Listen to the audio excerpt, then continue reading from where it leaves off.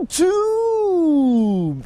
Leo Shang here, host of the Extreme Fillet Fishing channel, bringing you the most cringe-worthy intro on the YouTube platform. Once again, I'm just messing. Today is May 1st, 2019.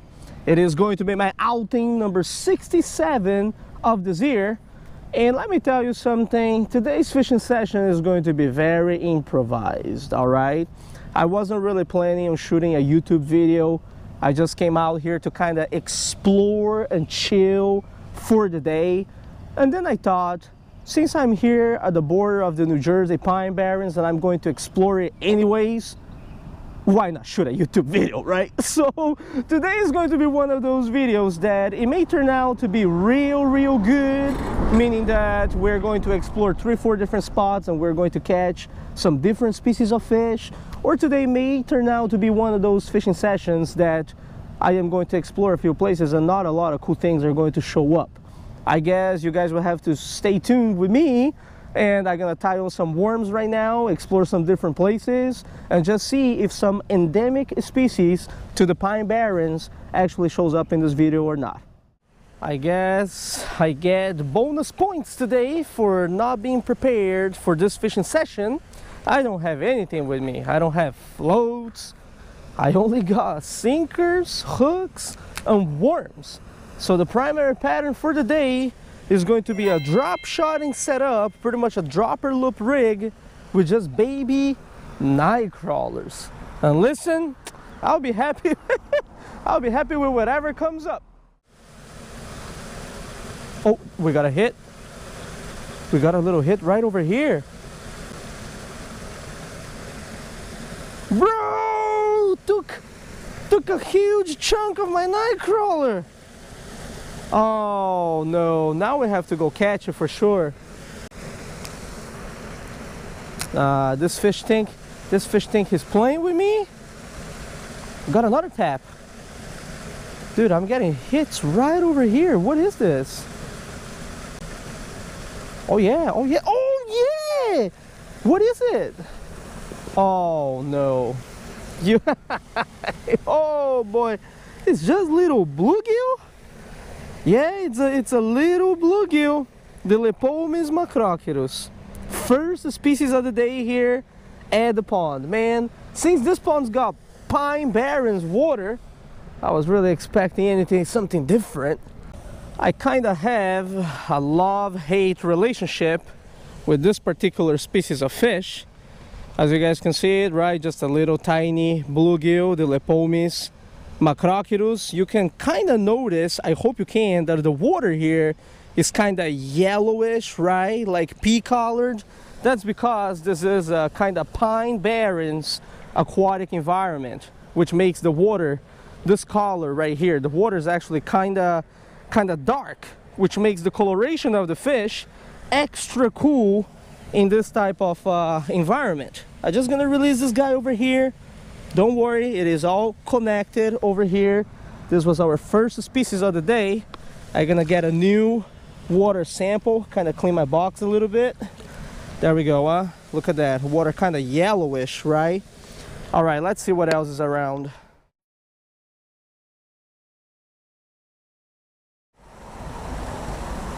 Got a hit, very nice.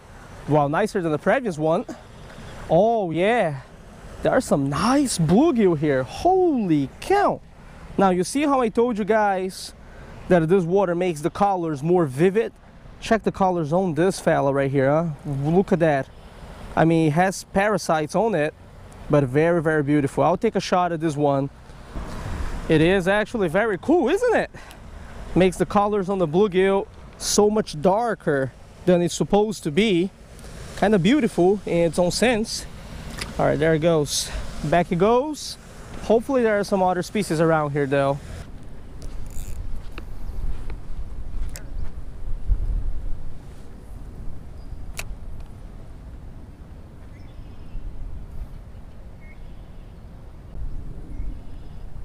Oh my goodness, bro. I didn't even feel the bite. That's a nice bluegill. Look at the colors on this bluegill. Holy cow. Yeah, I mean, it is a blast catching this bluegill, okay? Beautiful panfish. You guys can see super healthy, right? Vivid colors.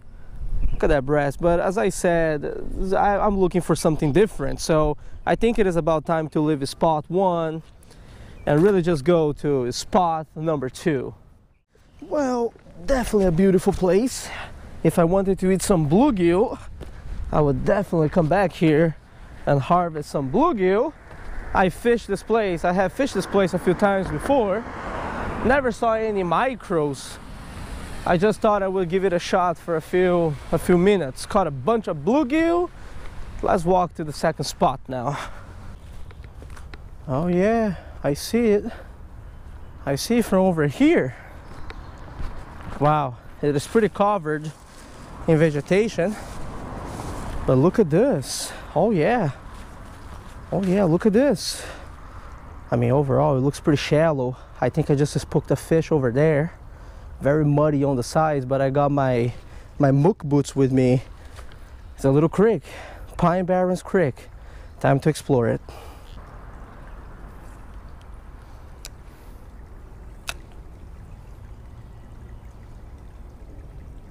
Oh my goodness, got one. Oh man, you have got to be kidding me. Our first fish from the little creek is a bluegill again. This fish is just everywhere. Like I told you guys, I got a love and hate relationship with this species right here. Go back where you belong, son. Come on, bro. It can't be just all bluegill. Oh, this is another bluegill. No, this is like the plague. Is this going to turn out to be a bluegill video? And this is some pretty nice sized bluegill too for a little creek like this, okay? No, hey, no, I'm gonna go down there and check if there are some micros around.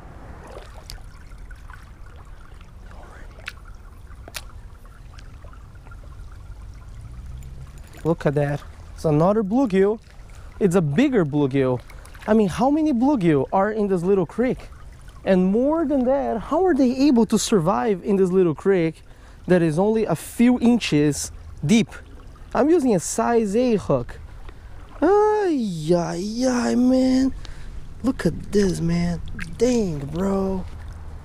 It really saddens me to say this. But it's spot number 2.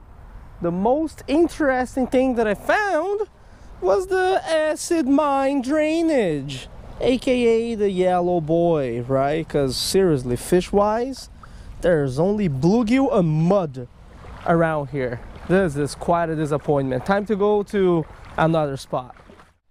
Oh man, I'm running out of time. It is 5:30 p.m.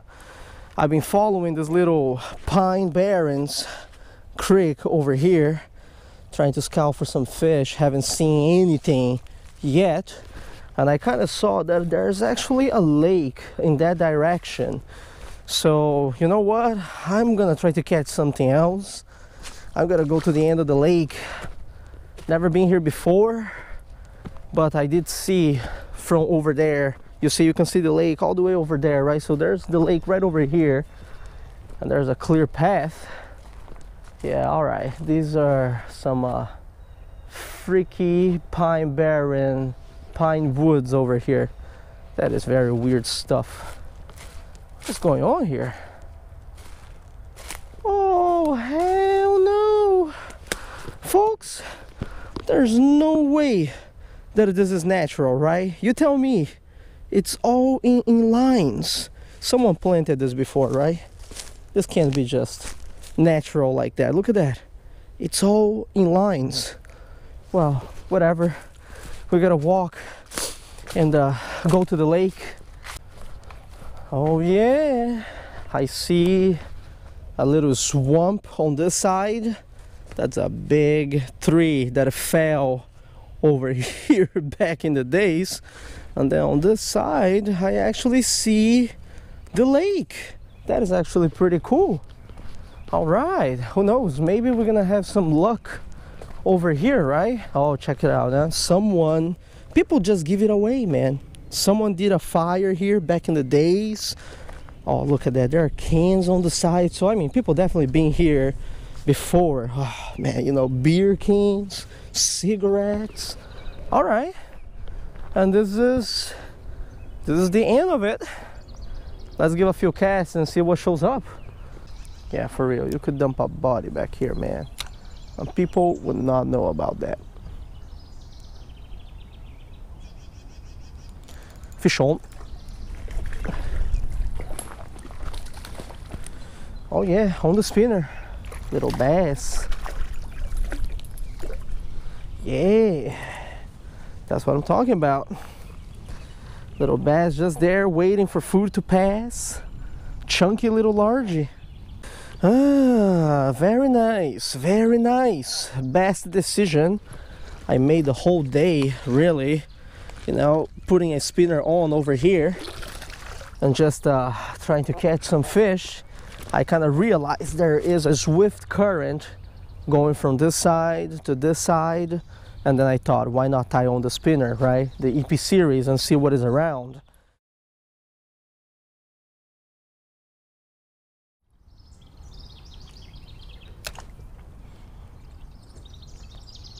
Oh my goodness. Oh yeah, oh yeah, oh yeah. Nice hit right over here. I don't know how big the fish is. I'm using 4-pound test. It's running to the side. Goodness gracious. Oh yeah. Nice bass, nice bass.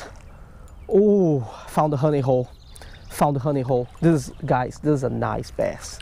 I mean, not nice, but woo, definitely chunkier than the last one, son. That's what I'm talking about. Dang. Found the honey hole at the end of the road. Literally at the end of the road.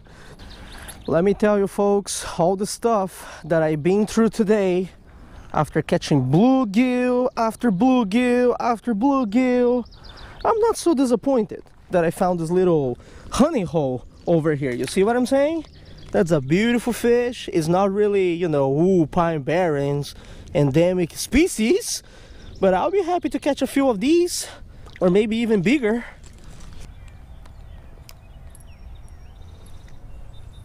It's like a little swift current right over here. Oh, I'm snagged. Oh no, it's fish on. I thought it was snagged. Bro. Oh my goodness gracious. A crappie, son. Ooh. A black crappie on the EP series. Wow, it's spawning crappie. The Pomoxis nigromacula. Yo, we found the honey hole. You see, exploring pays off. Let's see. Oh, over here is good. Yeah, not bad, not bad. Little nice black crappie. Beautiful spawning colors right here. Got that gold blue hue on the back. The Pomoxis nigromaculatus. Check that out, huh? All right, well, this one can go back doing its business.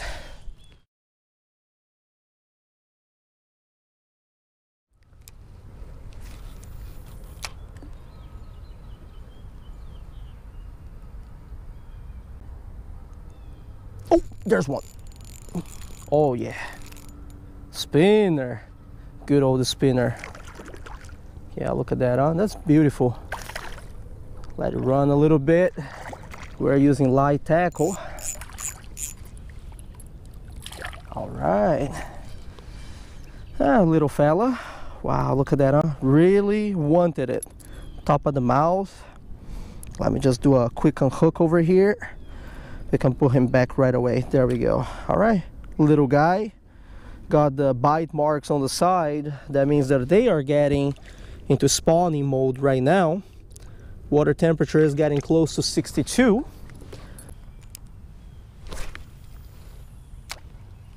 Oh no. Oh great. Good. Get out of there.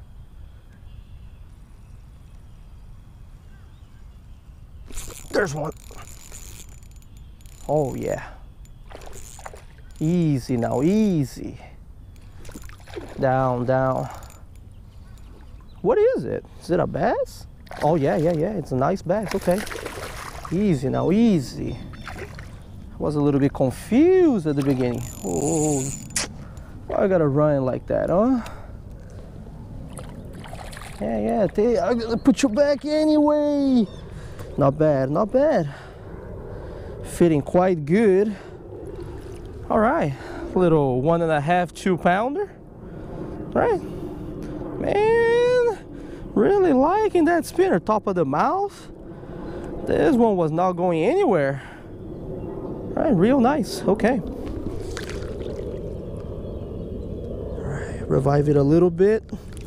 Gone.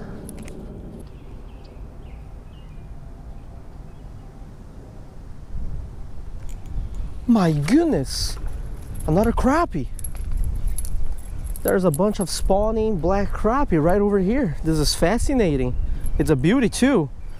I love the colors on the black crappie when they're spawned. It is so vivid. Look at that, oh man, this is beautiful.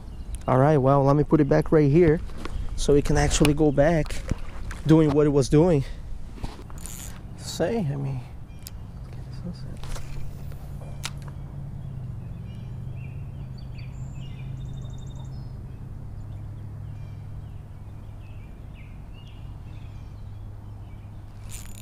oh my goodness, there's one. There's one. What is it? Is it a bass? I think it's a bass. Yeah, it's a bass. Yeah, nice. Chunky. My goodness, the way it bit, it was on top and below its mouth. That's crazy. I have to say, folks, as much as I hate to admit it, this video right here is one of those gentle reminders that one must never give up. As cliche as it sounds. Whole day, it was just bluegill after bluegill after bluegill. Now it's like bass. Found some nice crappie. Not bad at all. Let me tell you, folks, the action over here is so hot that I need to leave right now, and they are still biting on the inline spinner. Truly fascinating. I think this video carries a crucial message to all of the anglers out there, right? And that is that exploring is something that is crucial and fundamental for our sport of fishing. I mean, just take this video for example. I started the day fishing an area that I was comfortable with. I was throwing night crawlers, whatever bites, right? Okay, a few bluegill came up. I was not satisfied. So I went out of my way. I explored a few creeks and brooks, and still, all I caught was bluegill. I was still not satisfied. So I went out, and just when I was about to give up, I found this place right here where I caught all this fish, right? And this would not have happened if I did not explore in this video, okay? So as I am about to leave right now, I'm just gonna leave this with you for you to think about, okay? It is great when you fish and you are on top of the fishing reports. You can go on the internet and you can read all about it, right? You can read what is biting right now, what you should be targeting. But let me tell you something, it feels even better when you are the one out there exploring, finding honey holes, like the one I found today. This is my first time ever fishing the spot, right? It feels even better when you are the one creating the reports. Think about it. I encourage everyone here on this YouTube channel to go out and explore. And although in this video, I did not find fish that are endemic to the Pine Barrens, right? I did find a spot that I will continue fishing for years to come that actually produce. All right, I'm about to get out of here because sunset is coming in. It is quite a hike to get out, and I don't want to get lost or anything, you know, in the woods, okay? So thank you very much for watching this video. Tie lines, folks, and as always, take it easy. Solo blitz, huh?